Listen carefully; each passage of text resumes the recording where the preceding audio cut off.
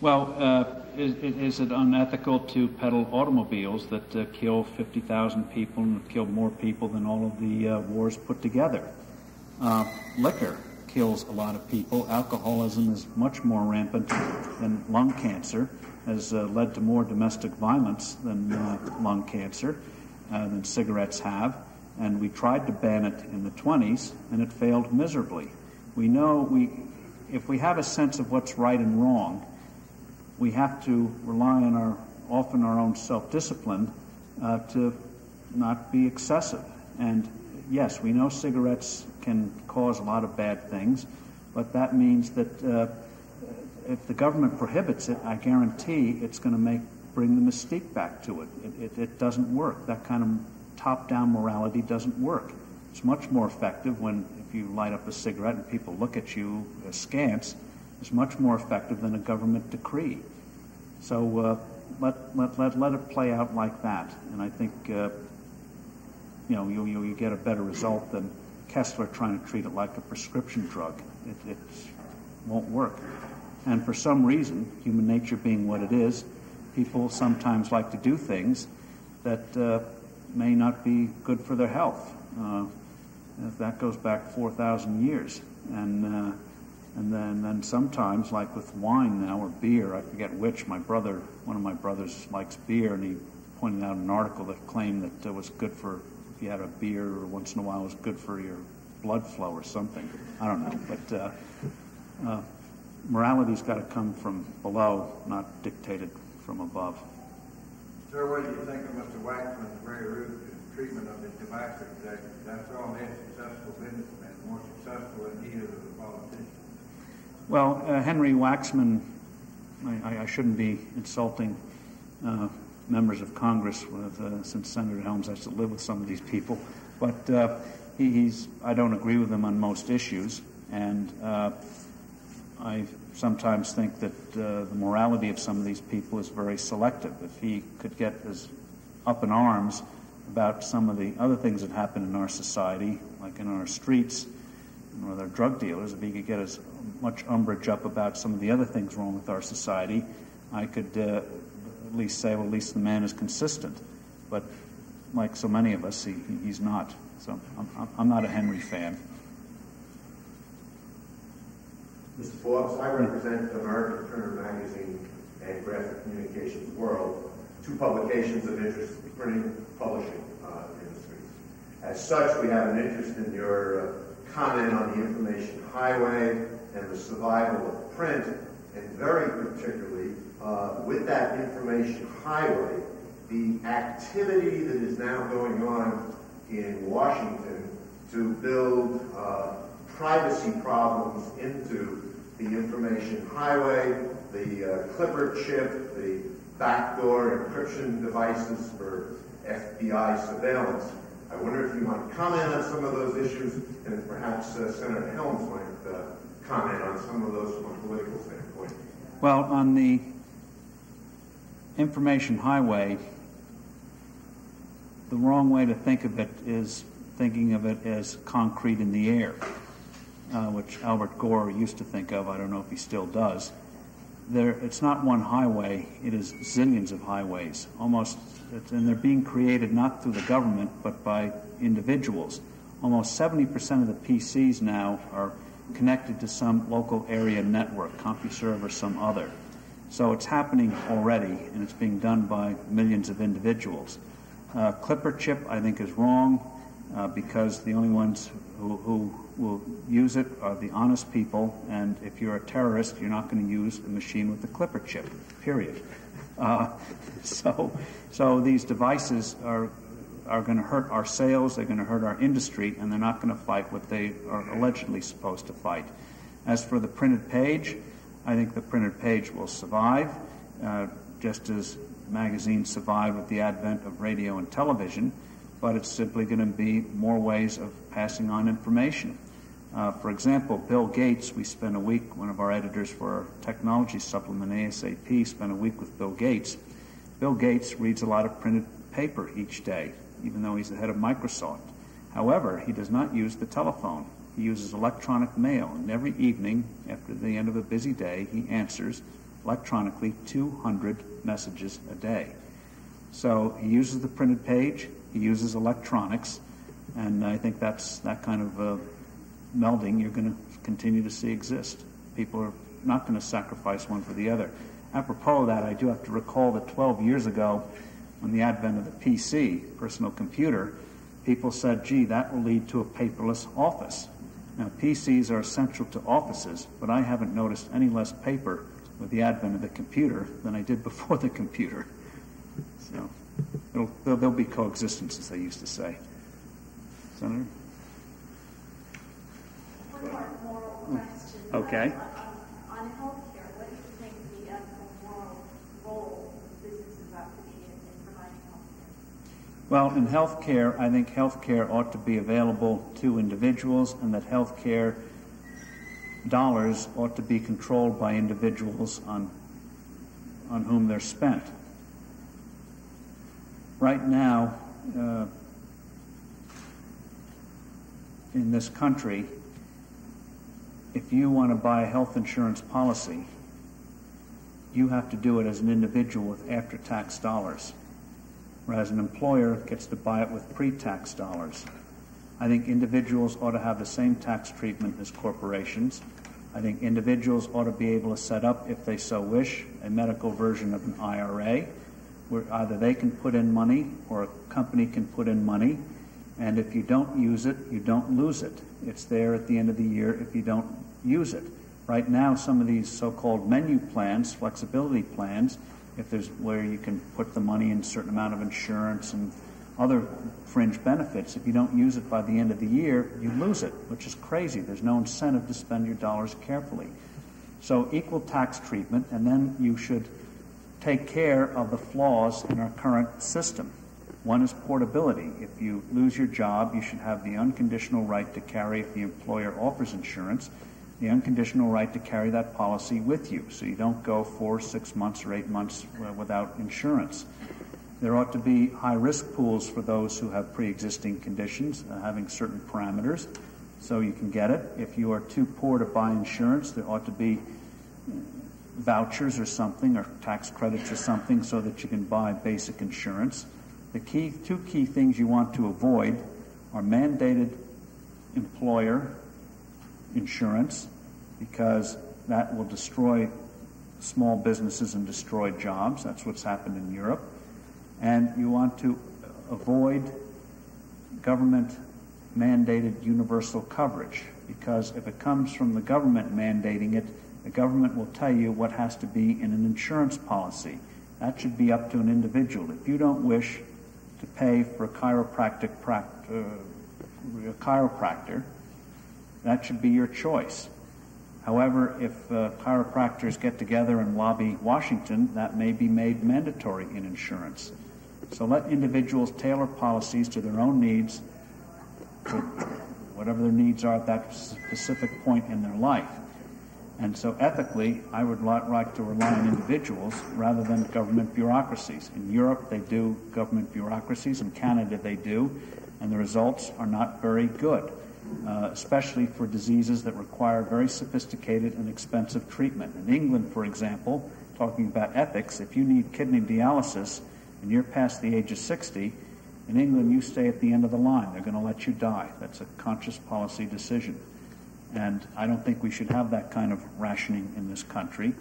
And just to close on that question, at Forbes, 3 years ago, when we were faced with rising costs like everyone else, we noticed that with insurance policies, as they were then done and still done today, is that it's all stick and no carrot. When a company needs to control costs, they often raise the copay, they often raise the deductible, but there's no reward for individuals or no capacity for individuals to control their health care spending. And so we put in a bonus system. We noticed that the system was being clogged by small claims, and so in effect we offered a bonus system paying our people not to file small claims. We offered them to pay them the difference between what they filed in claims, $500, now it's $650, we've liberalized it, and then double it. In other words, if you filed no claims in 1992 You get $500 times 2 or $1,000 tax-free. We gross it up and pay the tax. Last year it was $1,200. This year it's $1,300. Suddenly people realize that every time they filed $1 of claims was $2 out of their own pocket. They suddenly realized this was really their own money and that it paid to take care of themselves, that there was something in it for them. And so suddenly people started to do with their health care dollars what they do with every other market. If they got a prescription, they'd take it to more than one drugstore because drugstores do charge different prices for prescriptions. They began to question their doctors in a way they never would before if they thought somebody else was paying for it. And the way to look at the crazy way we do health insurance in this country right now is ask yourself what would happen to food costs if every time you went to the supermarket or the grocery store or wherever you got food, the vending machine, and took those receipts and turned them in for reimbursement from the insurance company. You wouldn't care what your bottle of Coca-Cola costs or whatever it is you drink or eat if you thought somebody else was paying for it. So food costs would go through the roof. We'd have a food care crisis in this country instead of a health care crisis. So empower individuals. The ethical way to go is give individuals the power to control those dollars. That way you have 100 million people policing the health market instead of insurers, bureaucrats, and employers. And we would get the best of all worlds. We can get universal coverage through individual choice, not government mandate. We'd get continued advances in research and development. Most of the patents come out of this country. They don't come from socialized medical countries. And we can be a model for the rest of the world as well as taking care of ourselves a little better.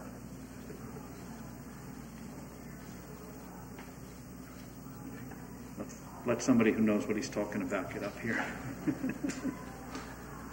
Now that's standing, you would stay in that podium. Well, howdy, folks. Hoover?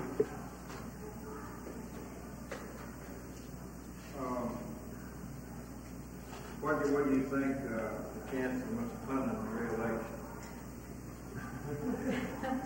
Well, I don't know whether it would be my heart or my head talking. Frankly, I feel sort of like that bumper sticker that I saw the other day. Is it 1996 yet? But frankly, I'd like to see another president. And I think probably at this point, at least, the majority of the American people would. Let me say a word or two about Richard Nixon.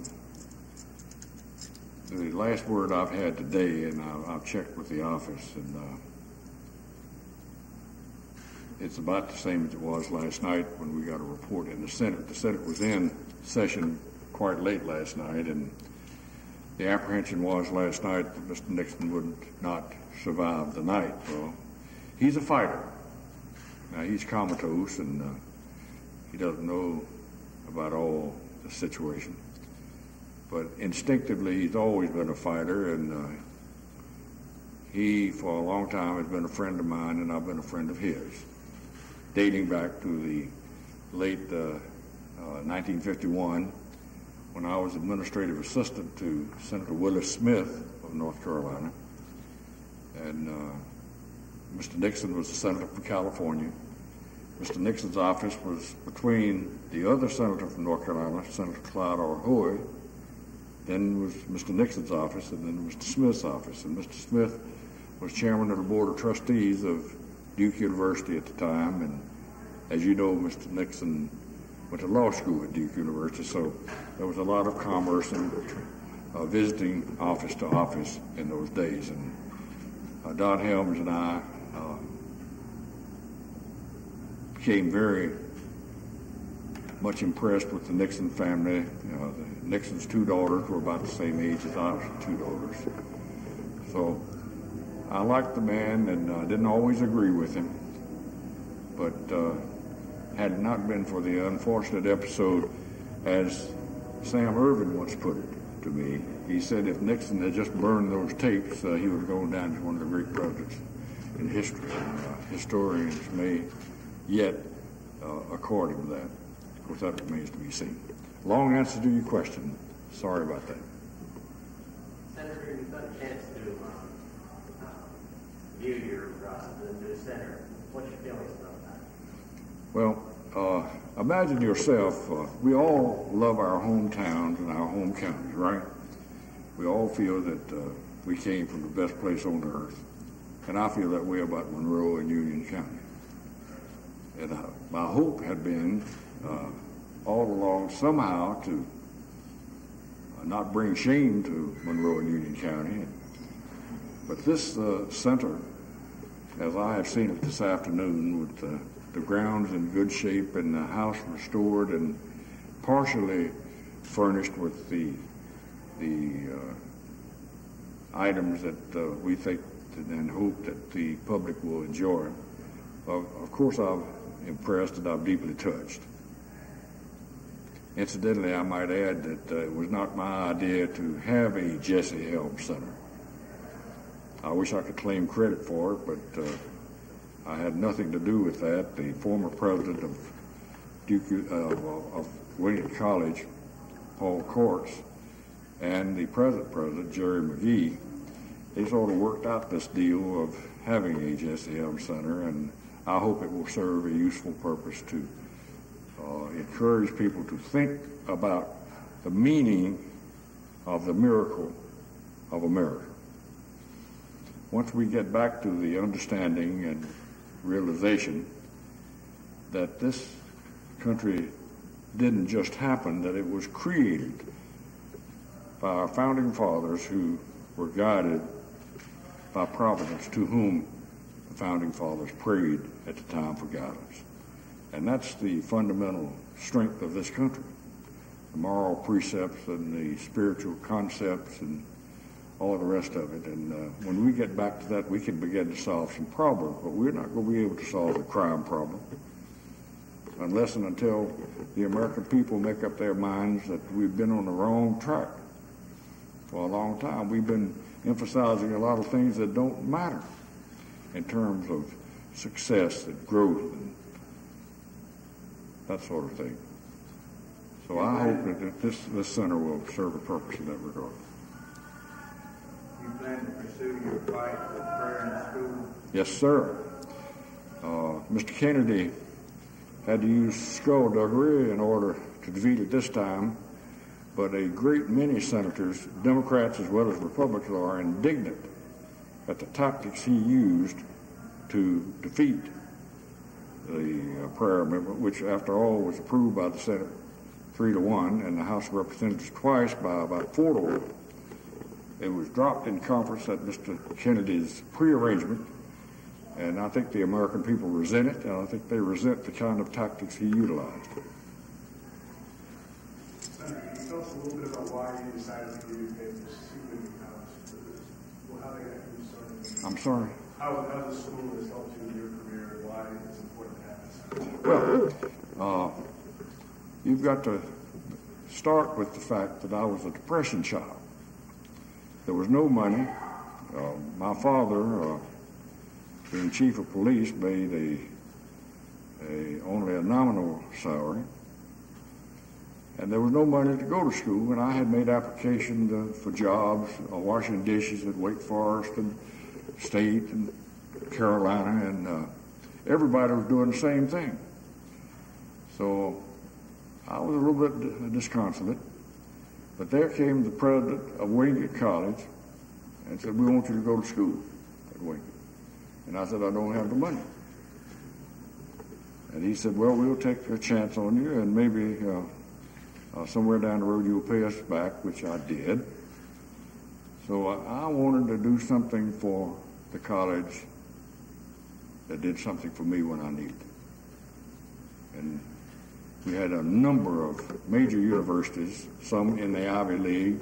We had Duke, Carolina, East Carolina, Wake Forest, Sewanee, University of Tennessee, I think. All were bidding for my papers because I'm so conservative, you know. And I just decided on an impulse one day that, shucks, I owe something to this college that gave me a chance. And I offered them, and I remember Paul Court said, "You got to be kidding." He said, "I don't know anything about housing papers like that, but I'll say yes, and then I'll go back and talk to my trustees, and they will validate what I've just told you." And that's how it came about. John? Can you tell us your observations on the Bosnian situation? Should the Gladly.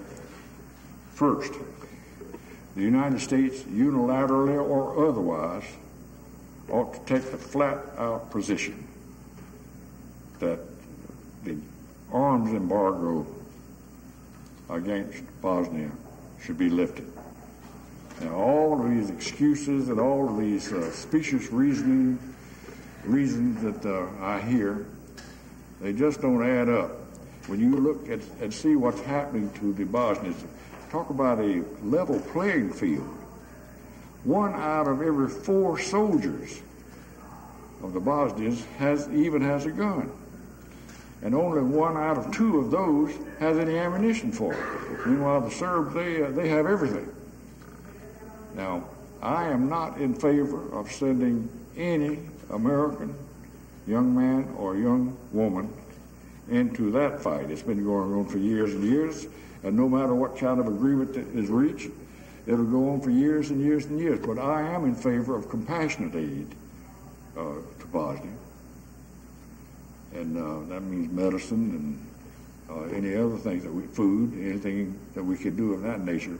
But I don't want to put one American serviceman or woman in harm's way in that battle. Are you in favor of expanded air operations in Bosnia against the Serbs that may involve... Just so NATO does it and the United States is left out of it. I'll repeat, I do not want any American military personnel put in harm's way in that fight. One follow-up question. Sure. What's the difference in the Bosnian situation? You were in favor of intervening in the Persian Gulf. You were in favor of the U.S. going into Panama to arrest Noriega. Why not intervene in Bosnia? Well, we had a great many nations, obviously at the behest of George Bush, who made calls and visits and so forth. But the Europeans need to solve this problem if anybody's going to solve it, not the United States. We had a lot of interest, and there were 2 countries, and we had made a terrible mistake with our support of Iraq early on. There was a senator from North Carolina, his name escapes me at the moment, who warned repeatedly about Saddam Hussein. And we even had a U.S. ambassador who just fell all over herself, living up to the Saddam Hussein crowd. But there's a vast difference in the two, and I think that, and there was an obvious end to the Persian Gulf War. There is no obvious end to the Serb-Bosnian situation.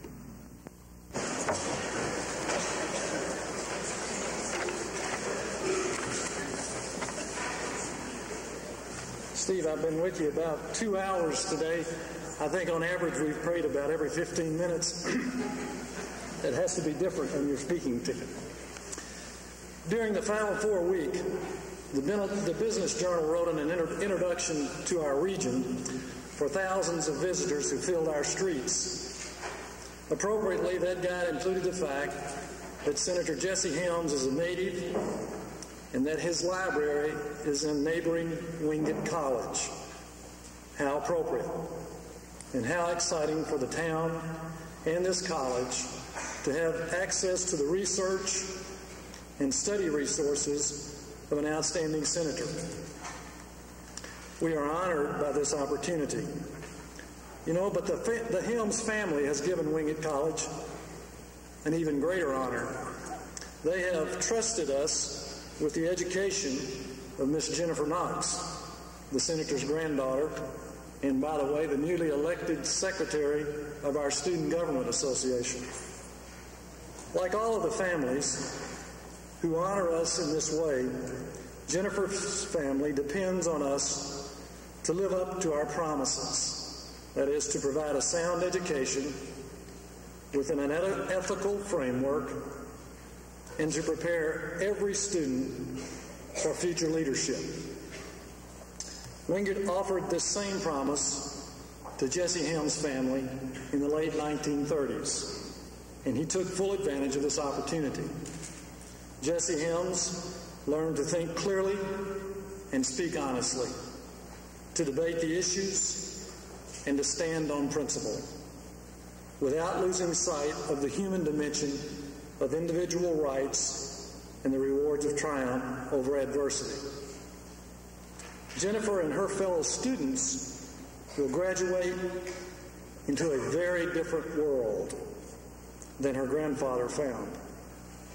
But they too will be ready to tackle the big issues, to stand against the crowd when right demands that they do so. They will have two advantages over their contemporaries: the experience of a Wingate education and the example of an outstanding senator. I present to you Senator Jesse Helms.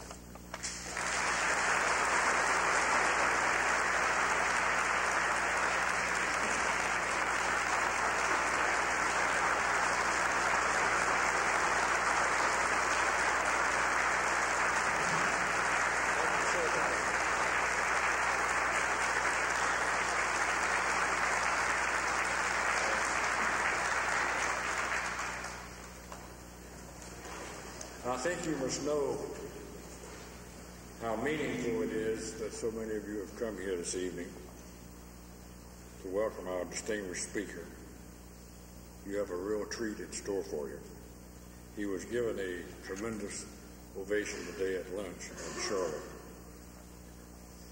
And it goes without saying that it's so meaningful to me that so many of you and others are interested in the center just down the road.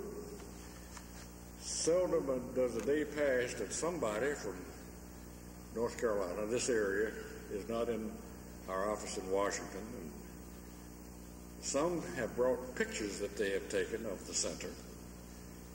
And this tells me that they are proud of that. And if that is the case, I'm even prouder that the facility is there. A steadily increasing number of people are stopping by the center and conveying complimentary assessments of the work that has been undertaken by and for the center, its precepts, its ideals, and its impressive facilities. I hope you agree that they are impressive. And incidentally, if you haven't visited the center, I hope you will. You will be welcome. Now, I wish I could take credit for the idea of creating that center, but I cannot. It belongs to Wingate's former president, Dr. Paul Courts, and to Wingate's present president, the delightful and inimitable Dr. Jerry McGee, and many others. And speaking of Jerry, anytime a man has a son who is being inducted into Phi Beta Kappa, he is entitled to be forgiven for not being anywhere else. As for me, all I did was offer Wingate College my official Senate papers, an offer that was promptly accepted. Now, you may be interested in a prelude to that decision on my part. You see, I am so controversial among some people. And some of the liberal universities in North Carolina and outside of North Carolina, they began bidding for the papers. We even had two from the Ivy League. We had Sewanee and University of Tennessee. We had Duke, Carolina, East Carolina, and so forth and so on. But I got to thinking, I ought to give these papers to the little college that gave me a break back during the Depression. Some of you here will remember those days. Actually, I must confess that I didn't know we were poor. Everybody was in the same fix, but I did know that there was no money in my family to go to college. And the president of Wingate College came to our house and said, we want you to come to Wingate. And I said, I don't have any money. And he said, well, we'll take a chance on you. And for that reason, because Wingate took a chance on me, I decided to shop the academic community in the Ivy League, and they're still muttering about it. And I offered my papers to Wingate. Dr. Forbes.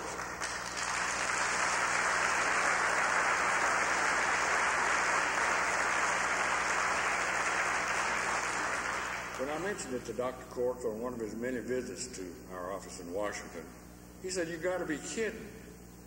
He said, I wouldn't know what to do with papers like that. I said, "Well, you'll learn." And he said, "Well, I'm going to answer you right now, and then I go back and clear it with the trustees." And they did. So what you see materializing just down the road, and which I hope you will always feel free to enjoy, and I hope that you will find it profitable for this marvelous area in the years to come. This idea was born of a perceived opportunity to help America. Help America find its way back to the fundamental standards of decency and morality and personal responsibility. And these qualities have been diminished in our time. Someone asked me just the other day what I thought of the crime bill that the House of Representatives finished this week. I said, well, every year that I've been in the Senate, except one or two, the Congress has passed a crime bill, and each time the politicians have gone home and said, boy, this is going to solve it, we're going to curb the crime, and all the rest of it. Well, let me convey to you my opinion that no crime bill is going to work unless until the American people do what de Tocqueville said they were doing back in the middle of the 19th century. He said America had grown great because the American people were trying to be good. Now, they weren't perfect. Nobody suggests that they were. And Alex de Tocqueville further said that America will continue to be great as long as it continues to try to be good, but when it ceases to be good, America will cease to be great. And that's the warning that all of us confront.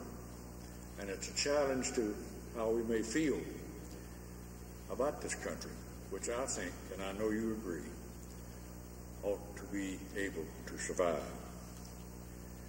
So I reiterate that it was not my idea to have the center, let alone name it the Jesse Helms Center. But I confess that I'm honored that the decision was made. So since it does bear my name, and since there are so many forces pushing against efforts to restore the moral and spiritual principles in our land, I do hope that the center will forever push back with every ounce of energy that can be marshaled.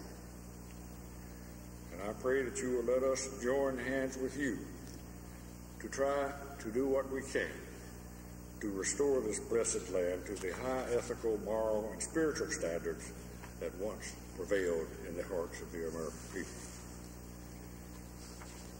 Which, of course, brings me to the remarkable American who graces us with his presence here this evening on the Wingate College campus under the sponsorship of the Helms Center. Now, his formal name, of course, is Malcolm S. Forbes, Jr. But his friends, and that includes you, call him Steve. There's no limit to my admiration of this gentleman's talents or his character or his integrity or his tenacity or his dedication, which altogether qualify him for any, and I underscore any position of leadership in America today. And if you are assuming that I think Steve Forbes would make an excellent president of the United States, you're right on target. Steve Forbes is President and Chief Executive Officer of Forbes Incorporated, and he's Editor-in-Chief of Forbes magazine, which without question is America's foremost business magazine. He also heads another Forbes corporation, which operates a chain of weekly newspapers, along with the American Heritage magazine. Now, since 1990, When he took over the leadership of all of these publications, he has launched a number of new business publications along with German, Japanese, and Chinese editions of Forbes magazine itself. And he writes editorials for every issue. He does a regular radio commentary, which is syndicated nationally. He somehow finds time to appear on a variety of national television and radio programs, McNeil Lehrer being one of them. And this man, as I said earlier today in Charlotte, is absolutely unflappable. He had been to my office many times, and he had enough on his mind to worry anybody else to death, but he just plugs ahead. He paces himself, and he's always willing to lend a hand to a new or different cause that seeks to enhance the miracle of America. He's the only writer to have won the highly prestigious Crystal Owl Award 4 times. Now, this award is given to the financial journalist in America whose economic forecast for the coming year proved to be the most accurate. Now, I first met him, I think it was in 1985, when President Reagan named him chairman of the bipartisan board for international broadcasting, which oversees the operations of Radio Free Europe and Radio Liberty. Just to avoid having too much idle time on his hands, Steve Forbes, in addition to all of that, serves on Princeton University's Board of Trustees and on at least a dozen other foundations and boards which require a sacrificial dedication of his time. As I say, this fine American has been in my office on a number of occasions on behalf of Radio Free Europe and Radio Free Liberty. And as I mentioned in Charlotte earlier today, there was a time when things didn't look all that well for Radio Free Europe and Radio Free Liberty, but thanks to a meeting of the House of Representatives, of which I am the ranking member on the Senate Foreign Relations Committee, the thing was worked out, not perfectly, but these fine entities, broadcasting entities that do so much good, will continue operation in an effective way. Steve Forbes knows that he can count on me to stand with him, and I reiterate that to him and to you tonight. He can count on me to stand with him because he always stands for freedom. Now, obviously, I like this guy, and I respect him, and I'm honored to present to you the distinguished Malcolm S. Forbes, Jr., Editor-in-Chief of Forbes magazine. Steve, say hello to a bunch of nice folks.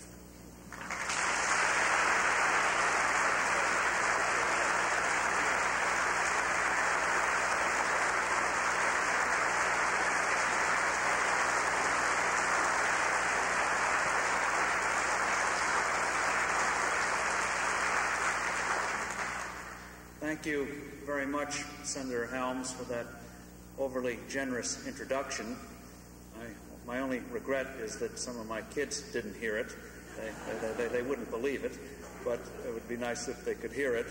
But as the Senator indicated, I got to know him when I chaired the board that oversaw Radio Free Europe and Radio Liberty back in 1985 right up through April of 1993. And when one is in the position like that, even though it's theoretically a part-time job, one does have to spend a lot of time visiting representatives and senators on Capitol Hill, because the radios have a small budget by Washington standards, but for reasons that can only be understood, I think, by future historians, those radios did seem to arouse an outsized kind of opposition, whether it's from elements in the State Department or the Office of Management or Budget or some staffers on the Hill. And more than once, we were fighting for our very existence. This, even though these radios reached millions and still do reach millions of people in Eastern Europe and the former Soviet Union on a daily basis, essential for them getting information about what is happening inside their countries. They don't have reliable sources of information. That's crucial to getting the information through when there's communism. It's crucial if you want to ever have hope of getting democracy there. You cannot have democracy without information. And Senator Helms, when I went to him, my colleagues, to make our pitch for the radios, understood immediately their importance. He needed no long explanation. And moreover, unlike so many in public life, he not only immediately saw the need for them, but committed right there to do all he could to keep them going. In other words, he was willing to commit political capital right away without any hedging, willing to fight for something that, even though it ostensibly wasn't going to do anything for his region or for his state of North Carolina. That is very rare if you have to deal on the Hill, make pleas on the Hill, to have somebody of his stature, of his influence, willing to make that kind of a commitment, even though there's nothing ostensibly in it for him, is one example among many of this man's unique courage. And it's not only courage, that courage comes because he does have an inner compass, he does have a sense of direction, there is substance inside, and he recognizes the importance of ideas. Ideas do influence how we see the world, ideas do influence how we behave, and he recognizes that if you fight for the right ideas, even if you get ridiculed and criticized, eventually, if the ideas are right, people will eventually see them, and you'll have an influence that will extend far beyond your own career and your own life for millions of people in the years ahead. I do think that when people look back on his career, they'll always see the word controversial, and I think a lot of people in the future are going to scratch their heads and say, what in the world was the fuss all about? It seemed so basic, it seemed so commonsensical. So that is the essence of courage. A man who has an inner compass, the right kind of inner compass, does not always have his finger in the air, seeing where the winds blow. Those of you who sail know that, yes, if you go where the winds blow, you will travel, but you won't get to your destination. And this is a man who has a firm sense of his destination, and I just want to share it with you what an extraordinary fellow he is. I've been privileged to work with him, and I hope all of you have had a chance to work with him as well. Thank you very much, Senator Helms.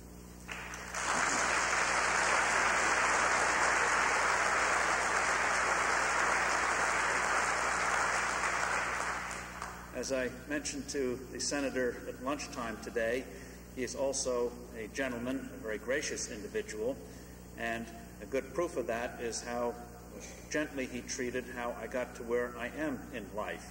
As you know, I head up a family publication. I have 3 brothers who are also in the business, and unlike you who got ahead in life through hard work and sheer ability, or who are going to have to get ahead through hard work and sheer ability, my 3 brothers and I did it a little differently, perhaps a little easier, in the sense that we picked parents who already owned a successful business.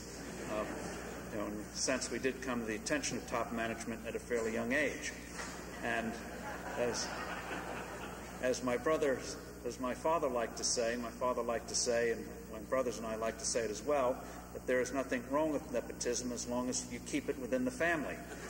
And, however, in a family business, you do have to be careful not to get on the wrong side of the largest shareholder. Now, publicly held companies are beginning to discover that as institutional shareholders put pressure on the boards and top managements, but it's always true of a family company. And my brothers and I got that lesson very early when we came into the company. In the early days, we used to tease our father, or we called it teasing, but he had another name for it, and we used to make subtle hints like, gee, Dad, you'd look awfully good with a gold watch, or we'd suggest that he spend more time in sunnier climates, and subtle hints like that. And one day, my father had enough of this, and he brought my 3 brothers and I into his office. He told us a true story about a family publishing house out in Kansas or Oklahoma. The father out there owned several newspapers and other properties, and he brought his son into the business. And the son immediately suggested the company put in a mandatory retirement age of 65. This was before age discrimination laws. And the father said, gee, son, that's a wonderful idea. We'll do it for everybody but me. There are advantages when you own more than 51% of the stock. The father then proceeded to live through his 60s, 70s, 80s, and around when he was 97 years old, still running the company, he still had that 51%, he toddled into his son's office one day and said, son, you're 65 and you're out.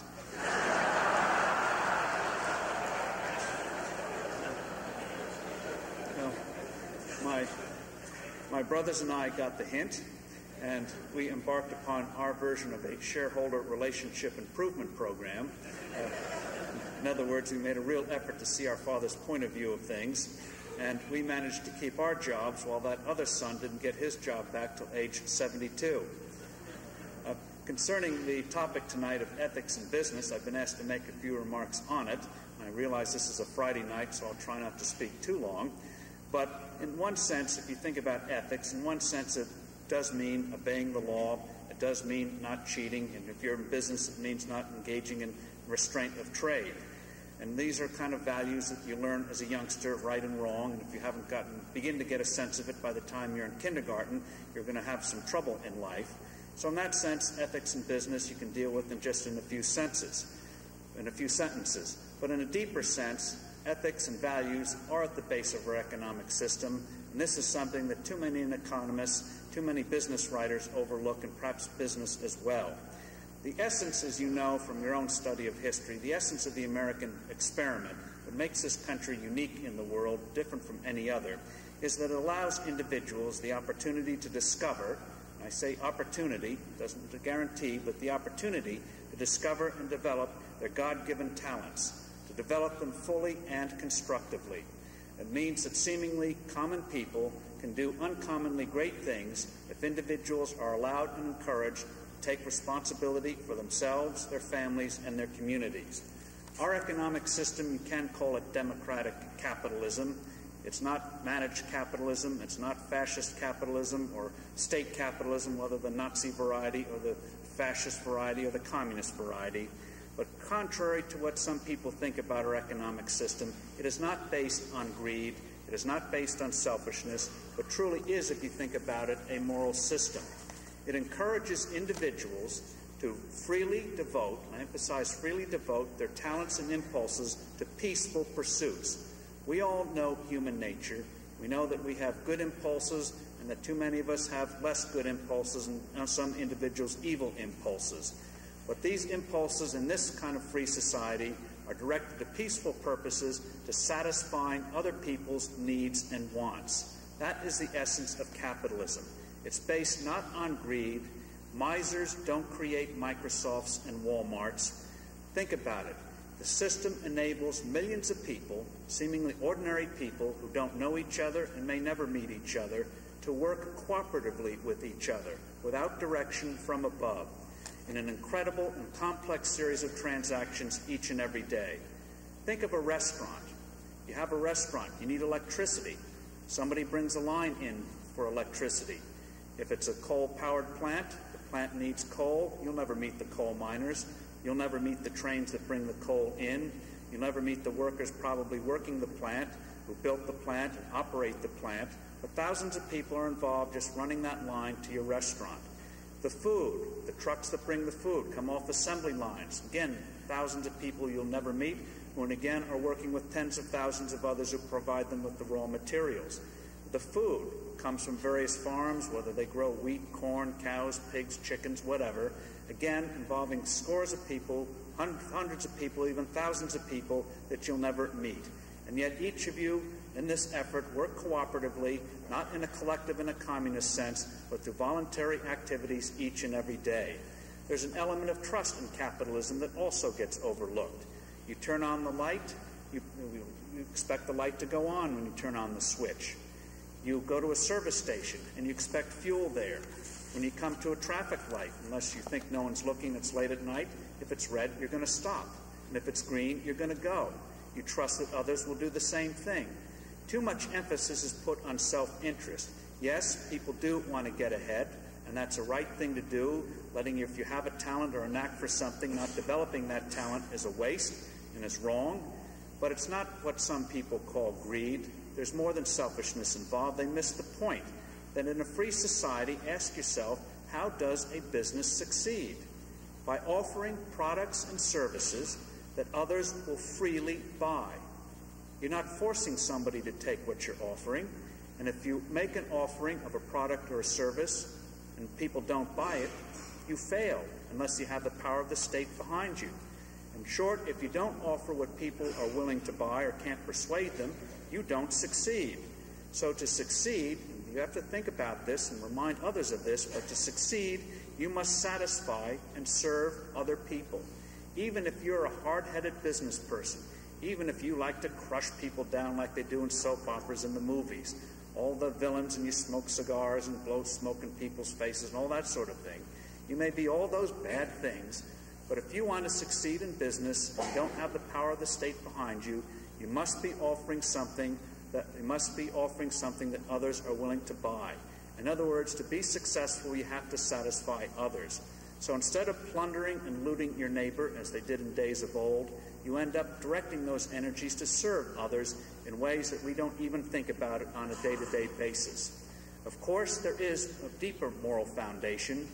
It's based not just on the servicing others, but based on a strong sense of right and wrong of the Judeo-Christian tradition. After all, child pornography is a service. It can be a business, but it's not something that good people will sanction or tolerate. So there's a foundation. Capitalism is a foundation based on working with one another cooperatively, day-to-day basis, but it also must be based on a strong sense of values, or the system ultimately is going to fail. This foundation, if it's proper moral foundation, ends up enriching people's lives in a way that would have been unfathomable just a few centuries ago. Competition sometimes is seen as a negative, sometimes seen as immoral, as business compete with one another and try to be more efficient. But again, it's part of this moral order, because it enables people to have choices, to be able to get things and services that they otherwise would not get. Take, for example, telephones. For years, the telephone industry in this company was dominated by AT&T. It was called in those days a natural monopoly. We did have the best phone service in the world. AT&T did make service their top priority. Unlike other monopolies, they really defied the rules of monopolistic gravity, you might say. But several years ago, a number of years ago, fiber optics were invented, glass wire, which was infinitely more efficient than copper wire. But AT&T decided they had so much invested in copper wire that they wouldn't go to fiber, or they'd only go gradually into fiber over a 30 or 40-year period. But then along came MCI, raised some money, a couple of billion through junk bonds, and decided to bet the company's very existence on going whole hog in long-distance service via fiber optics. And Sprint, another company, did the same thing. Suddenly, to compete, to stay alive, AT&T had to do the same. So you had a good company that seemingly made a sound economic decision, but was forced by competition to do things more efficiently, and you, the consumer, came out ahead. Or look at Walmart. How is Walmart able to overtake two great giants like Sears and Kmart in retailing? One of the oldest businesses around is retailing. It wasn't so much that Sam Walton rode around in a pickup truck and visited the stores, or that he put stores in towns where the competition wasn't. It was, again, the basis that he used very sophisticated technology, inventory technology, so they keep track of all their products on a day-to-day basis. Much more important, they had a management system. They had a management system that forced to respond to that information on a daily and weekly basis. So they knew what was happening in the field, and they forced themselves to respond to it to meet the needs of their customers. By contrast, with a company like Sears until a couple of years ago, when they finally got their act together, the information would come in from the field to Chicago, first floor on their tower, take a few weeks to make the trek up 80 or 90 floors to someone or an office where a decision might be made. So whereas Walmart could respond to people's needs within days or hours, Sears took weeks or months. And so a company that was very small became, over a period of time, through the service to the customer, became the largest retailing entity in the United States against formidable opposition. Or look at our automobile industry. 30 years ago, our executives in the auto industry, management in the auto industry, whether they knew it or not, began to accept the premise of some political scientists and professors who said that this was a mature industry, that the automobile industry was the epitome of an industrial society, and there was no way you could improve it or make it better, that it was impervious to market forces, didn't have to respond to shareholders. You should read some of this stuff. If you want to read a book called The Industrial State by John Kenneth Galbraith to get this kind of thinking, which once passed for thinking in academic circles and other circles. And so the automobile industry thought that there was no way people could compete with them.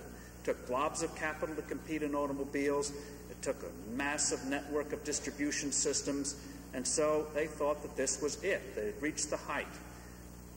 Unfortunately for them, and fortunately for the customer, Japan didn't read books by John Kenneth Galbraith, and therefore they didn't know that there was no point in trying to compete against the American automobile industry. Moreover, unlike other companies in Japan, this auto industry was a little different in that it ignored government decrees to go out of business and emerge and unite together. And so even though the Japanese companies in the late 50s and early 60s did not do very well when they first came to this country, they kept at it, and as a result, we all know what happened. Detroit was sent reeling to the wall. But Detroit is a competitive business when they realized that they faced competition, when customers did want better technology and better products and better services, and so complacency gave way to a comeback. And the comeback was led by Chrysler and Ford because they didn't have much in the way of financial resources. Now General Motors is getting its act together. And a comeback, people are beginning to realize that now Americans can make cars just as good as the foreigners can. So the consumer came out ahead. Tough times for the auto industry, tough times in competition, but you, the consumer came out ahead. And today, just to show how much things have changed, today, Chrysler alone makes more money than all of the Japanese auto manufacturers put together. So competition does work. In short, the kind of system we have in this country, can't be a top-down system because the government doesn't know best. For example, today, we have in Washington a labor secretary, a man named Robert Reich, who does believe that the government has the power to pick winners and losers, and therefore should have the power to make investments in companies and direct who are going to be the sunshine industries and who will be the sunset industries. Well, if he is so good at seeing the future, why doesn't he go into the investment business himself? Why doesn't he come to you and say, I can see the future, give me your money and I shall invest it for you? Instead, he and others like him, industrial planners like him, have to rely on the coercive power of the state to take your money and invest it for you. But the real essence of people with wealth is not the fact they don't have piles of gold or piles of jewels. It's their investment prowess that makes them what they are. And they can risk their capital and do it far better than a bureaucracy can because it's their capital, their responsibility, and they're held accountable if they don't succeed. So the Robert Reiches can't succeed. No matter how smart government is, there's no way even a powerful computer can replicate the literally hundreds of millions of transactions, whether with that restaurant or anything else, that go on each day that we take for granted. Millions and millions of voluntary transactions. Also, it involves millions of people. A successful economy involves millions of people taking chances. Hundreds of thousands of entrepreneurs starting businesses. Most businesses don't succeed. Most new businesses fail. Even businesses that have a long success, major companies have a long success, often end up in the corporate graveyard because they get seduced by their success into thinking that they know all about their business. And oftentimes an outsider comes in with an innovation, a new process, a new product, and turns the industry upside down. There's no way a computer can replicate the millions of people taking chances with their own imagination, their own money, their relatives' money, investment capital money. There's no way a government can replicate that. And why replicate it when millions are willing to do it voluntarily? Just look, for example, at IBM. IBM was once held up as the epitome of American industrial power, was seen mainframes would dominate the world forever. And actually the French government once thought in the 1960s that all computing would be done by a handful of mainframes, and so they gave terminals to a lot of people in France, hundreds of thousands of people in France. It was a government program based on the future of computing industry being all mainframe oriented. Well, a couple of youngsters, including a couple of college dropouts, came up with the notion of what we now know as the personal computer, Apple computer, which turned the whole industry upside down. Now, if a couple of long-haired youngsters, who by my standards are youngsters now, but some of them are your age, can come up with an idea, raise the capital, and actually make IBM into a company today that has now had to struggle for its own survival. That is trouble for IBM, but it's an opportunity for all of us because it in effect advances technology in a way that few would have thought possible. Or look at Japan. Japan believes in a top-down approach, but Japan has been a failure in software because that relies on human creativity. And so now they've had to acknowledge that failure, and they're spending now a lot of money trying to buy our software, find out how we do it, and try to catch up. As a matter of fact, today in new computing software, you know which country's number 2 in the world? The U.S. is number 1 by 2-to-1 margin. But you know what country's number 2 now, new software creation? It's not Germany. It's not Japan. It's not a Pacific Rim country. It is India. So that's an example of a globalization of the economy today. The age that we're entering into, this new information age, we can't foresee what lies ahead. We know that great things are going to happen, but we can't foresee it because of the limits of our own imagination. And this is the essence of capitalism. You make an offering, a new product or new service, but you have no idea of how people are going to use it. They may use it in ways that you didn't imagine, didn't intend. It's like a parent with a child. The child grows up with its own personality. You may have created the child, but the child grows up an adult and has its very own personality.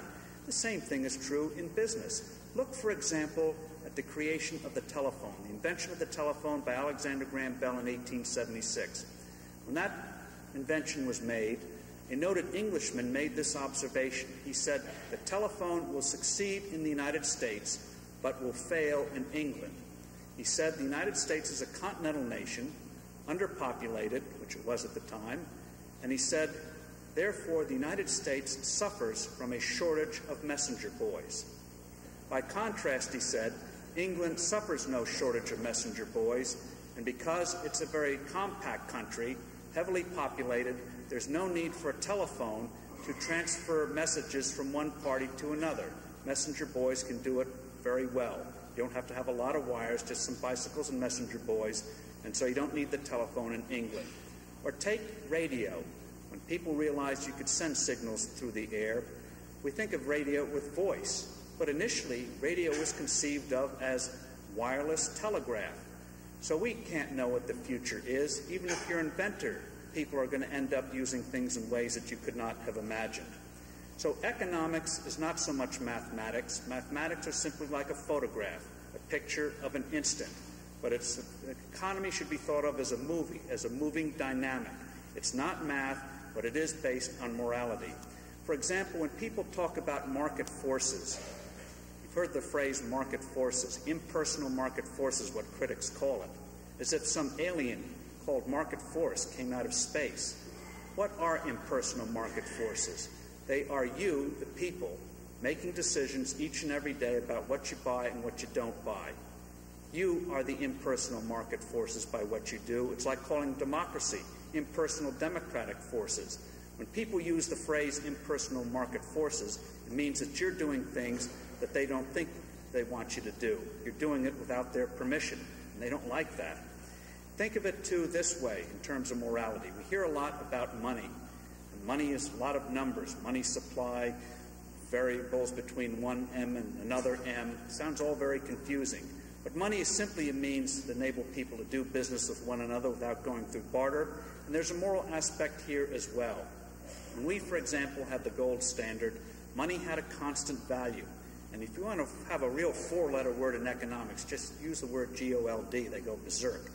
But stable money, whether you use it through gold or some other method, stable money has a moral foundation. And it is this. When somebody is paid for his or her labor, if it's $5 or $10 or $20, that $10 or $20 should remain constant.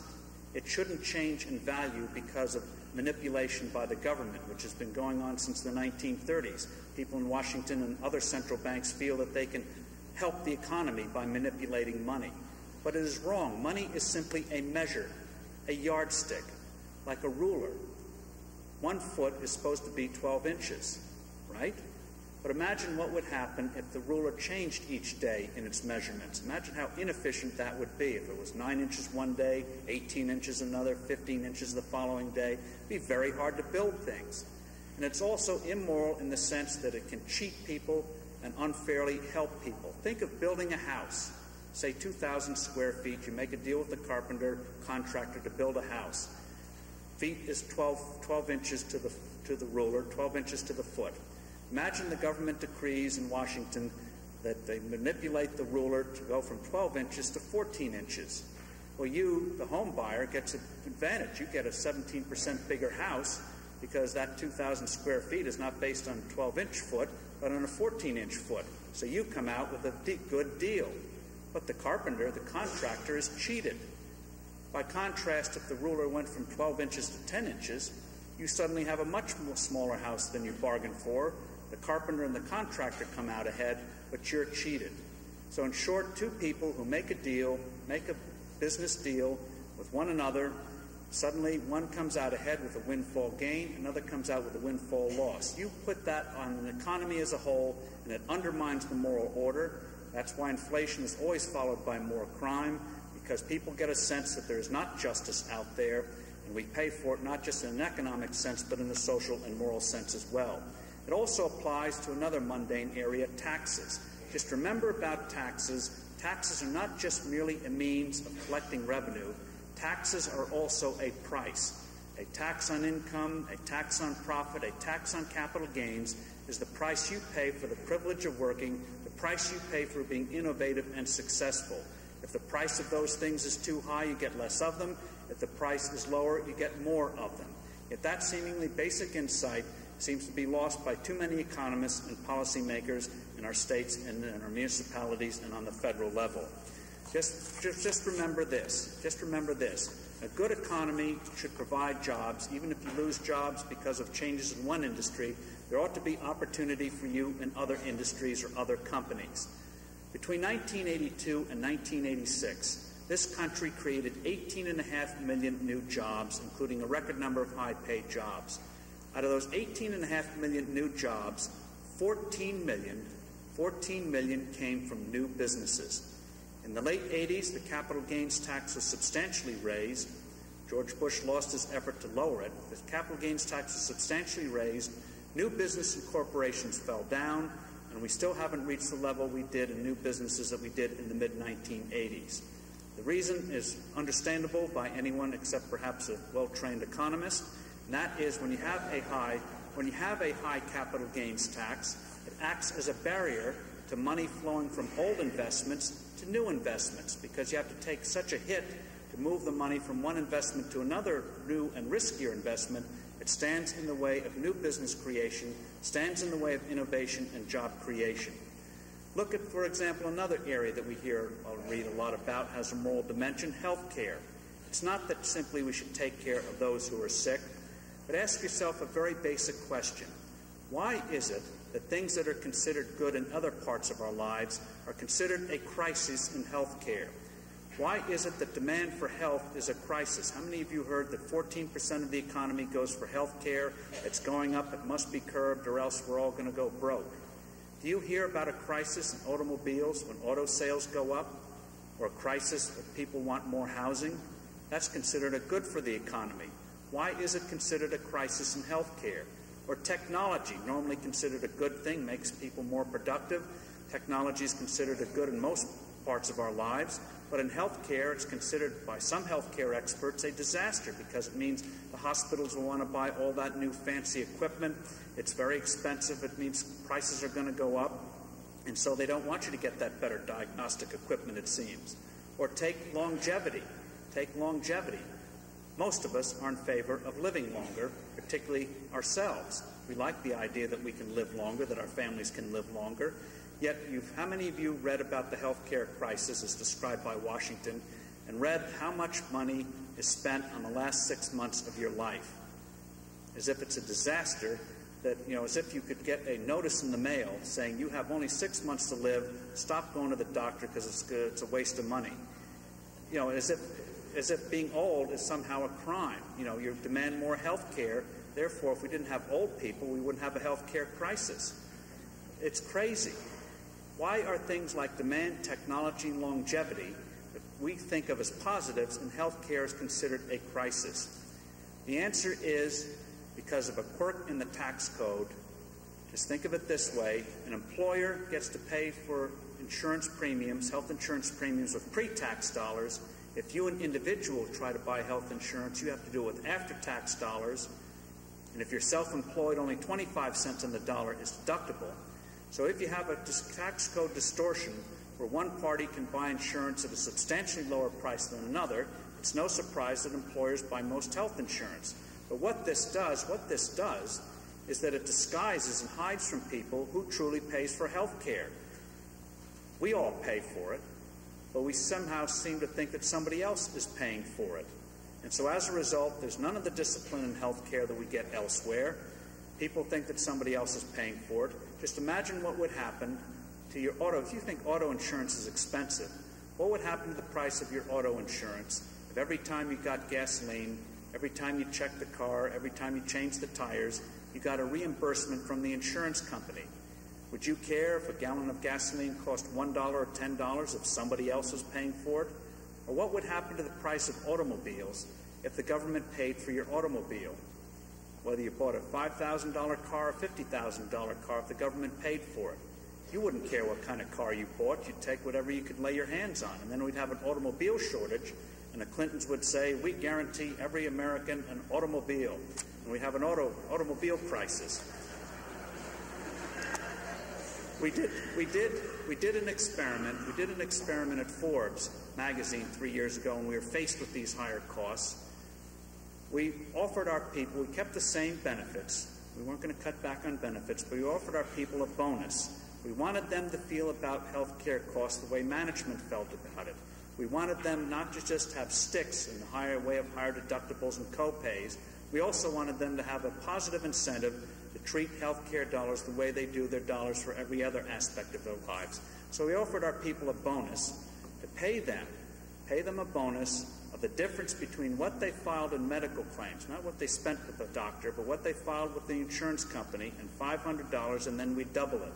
In short, if in a calendar year, 1992 this started, if you filed no medical claims, you would get from us $500 times 2, $1,000 at the end of the year, tax-free. We'd gross it up and pay the tax. So what's happened to people's minds?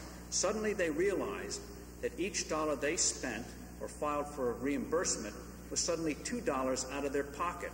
It suddenly wasn't my money or the government's money, the insurance company's money, or somebody else's money. Suddenly it was their money. So what did they do? What you expect normal people to do? Comparison shop. Drugstores don't always charge the same price for prescriptions. Sometimes a generic can be infinitely cheaper than a regular prescription and just be as effective. A company out in Indiana called Golden Rule Insurance Company had a similar program. They call it medical savings accounts. You get $1,500 to $2,000 at the beginning of the year to spend on medical care, and what you didn't spend on medical care, you got to keep in the savings account. So you didn't use it, you didn't lose it. So great incentive to watch medical costs. And the secretary out there, divorced, had one child, testified about the effect on her. She had trouble with teeth in her mouth, the molars, 3 teeth in bad shape, went to the dentist, said $500 to fix the whole thing up per tooth, $1,500. She said, my God, that's too much. It's my money. So she went to another dentist and another dentist. One said, I can do it for $425 per tooth. Then she went to finally another one after talking to some friends, and he said, you're not going to win a beauty contest with this procedure, but I can do some fillings and do a few other things in the back. As long as no one takes a picture of it, no one's going to know that it won't win a beauty contest. But she didn't care because it was $90 per tooth. Now, put yourself in her shoes. Would you have made that kind of effort to fix your teeth, $90 versus $500, if it wasn't your money? Of course not. So if you give 100 million consumers the power to police this market, they will do it just as well as they do in other free markets. When individuals have control of their resources, they treat them much better and much more efficiently. So in health care, the answers are don't take a rocket scientist. They don't take 500 people meeting in secret to come up with an elaborate new nationalized, socialized system. You don't have to go that route. All you have to do is treat people equally on taxes. Let individuals have equal tax treatment with corporations. Let them set up medical savings account that can be financed either by themselves or by their employer.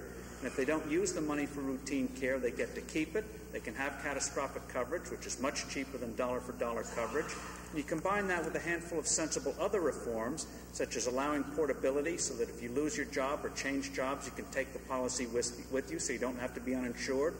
Have a rule that they can't take the policy away from you. As you know, if you buy life insurance, after a period of time, the company cannot take that policy away from you as long as you pay the premiums. But in health insurance, too often, if you start to use it, if you have a disease or something, they won't renew it at the end of the year. That's not insurance. What's the point of having insurance if you can't use it? It's like if you have homeowner's insurance, a storm hits your house and the insurance company says, sorry, we're not going to cover that. I mean, what's the point of it? So just a few rules like portability, can't take it away, high-risk pools for those with pre-existing conditions. This is nothing new. We've done it in other aspects of insurance. And those who are truly poor and can't afford insurance or have been unemployed for too long or don't have the assets, you can have vouchers, you can have health stamps. Sure, it's going to cost some money, but as long as they get to buy the policy, as long as individuals have the choice, then that will be a much more efficient way than having a nationalized bureaucratic system run out of Washington. That way we don't have to ruin research and development in this country. Everyone can be covered, everyone can have insurance, and we can have the kind of free market system that works elsewhere. The reason that I've emphasized this, going into such detail on health and other areas, is the importance of keeping free market principles in mind and the basic morality in mind.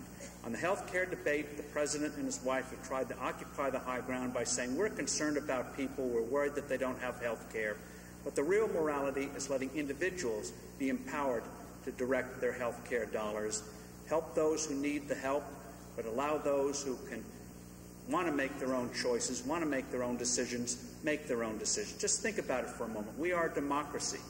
We are allowed to choose our own leaders. We can choose our own spouse. We try to choose our own careers or where we live. We have all of these choices. Yet in health care, supposedly, we're too dumb to make the choices. It has to be done from above. So keep that in mind in health care and in other areas. In short, it is true what the Bible said, man cannot live by bread alone.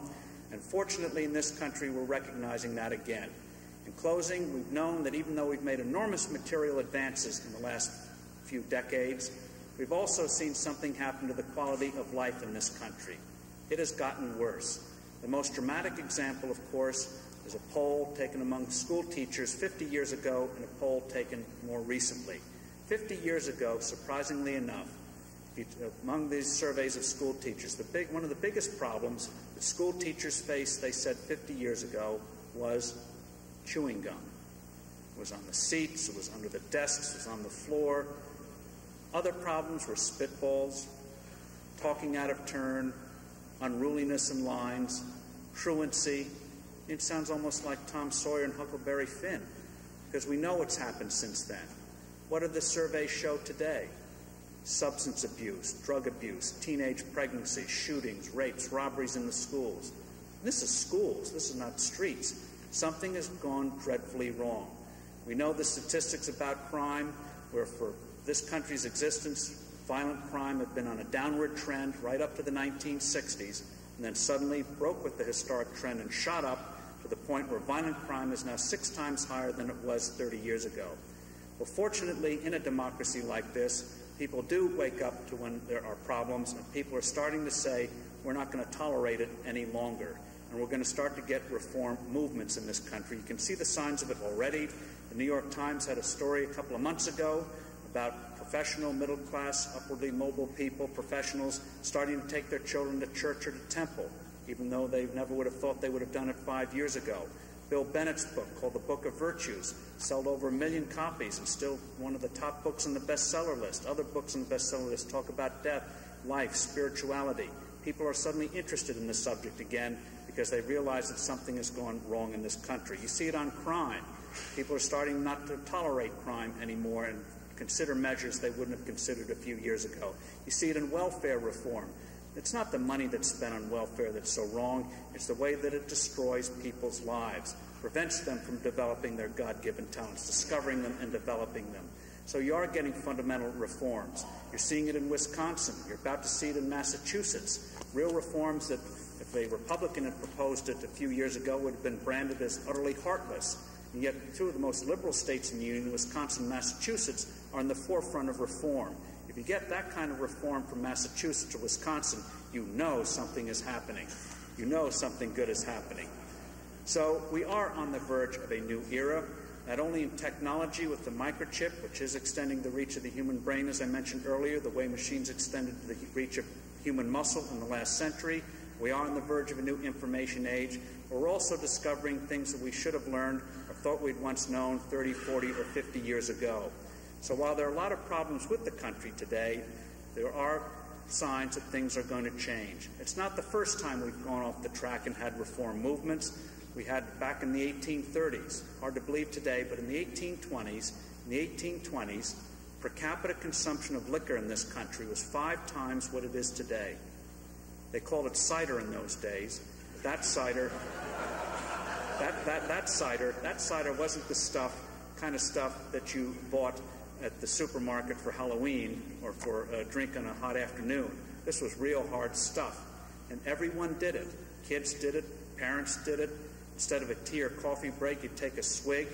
And so not surprisingly, violence was endemic, especially in the home. And so there grew up a movement that said, in a democracy, you must have personal self-discipline.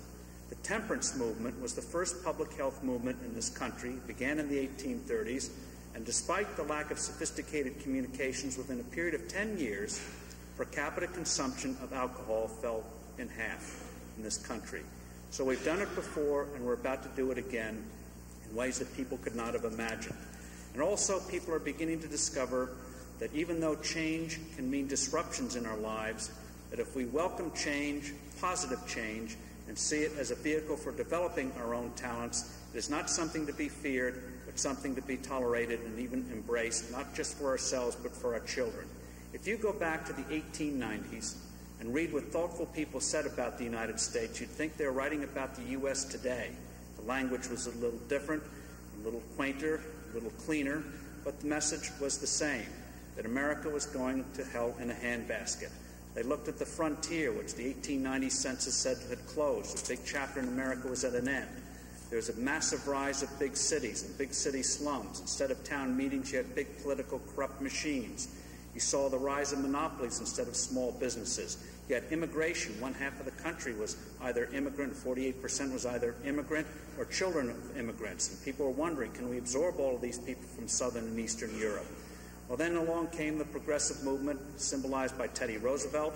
We realized that we could make changes, that we could turn these changes into a positive force instead of something that is fearful and disrupts our lives. The same thing is happening today, and this is very important. This is very important because in the post-Cold War world, it's very important that the United States show that a democracy can work, that a democracy can bring about reform, that you don't need violent movements to make substantial changes, even if it means some disruptions in people's lives. Around the world, in the post-Cold War world, as you know from history, every war is followed by enormous changes in countries, because think about it, during a war, whether it's a hot war or a cold war, you end up tolerating things you won't tolerate in peacetime. You'll tolerate things when you face an external threat that you find intolerable when you can concentrate on things at home. Look around the world at the political earthquakes. Italy, the traditional parties wiped away. Canada, the dominant party, the Conservatives, go from 155 seats to 2 seats a few months ago. The Liberal Democratic Party in Japan, the dominant party, is fractured. France, the dominating party, was decimated in last summer's elections. You see it in this country, the Perot movement, not so much for Ross Perot, but people saying we don't like what's happening and we're going to protest it in the only way we know how. So there is enormous change, potential change out there, and if the United States can show that you can make change without violence, that you can make change, substantial change, whether it's social policy or economic policy, then we'll once again be a beacon to the rest of the world, and that is the ultimate foreign policy, showing how others, by doing it ourselves, we can show others how to do it in a nonviolent way, that democracies can work. So, but all of this good that it can potentially happen in this economy won't happen if we make mistakes on the tax code, if we make mistakes on regulations such as the FCC is now doing in communications, about to wreck our lead there, if we don't make the changes in the quality of life that we know have to be made. The government can't make good things happen. We can make it happen. I'm confident that with people like you, we've once again done what our parents and grandparents have done, what generations have done in the past, and made the American experiment not only work, but get a new revival of life and be an inspiration to the rest of the world. Thank you very much.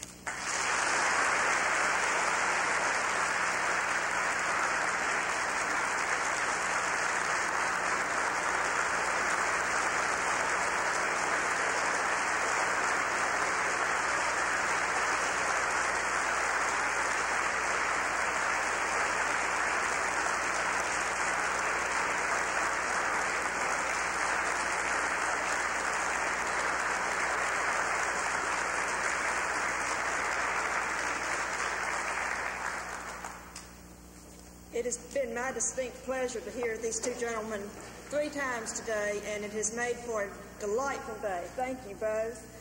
And we will conclude our lecture series tonight with our benediction by Mr. Michael Helms.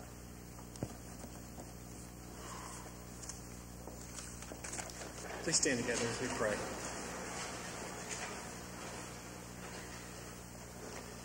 Dear Lord, we thank you that we live in a country with many freedoms. But help us not to forget that with that freedom comes responsibility. We thank you for the challenge that we have heard tonight to do good and be honorable in all of our transactions. Lord, help us to see that ethics is not just what we do or don't do, but it has to do with who we are. Guide us so that ethics and honor become a part of our very character. As we go out from this place, give us the strength to deal ethically and justly with those we encounter each day. We thank you that your life on earth continues to be an example for each of us to follow. Lord, make us aware of your presence each day, and may this awareness bring us grace and peace. We pray in the name of Jesus the Christ. Amen.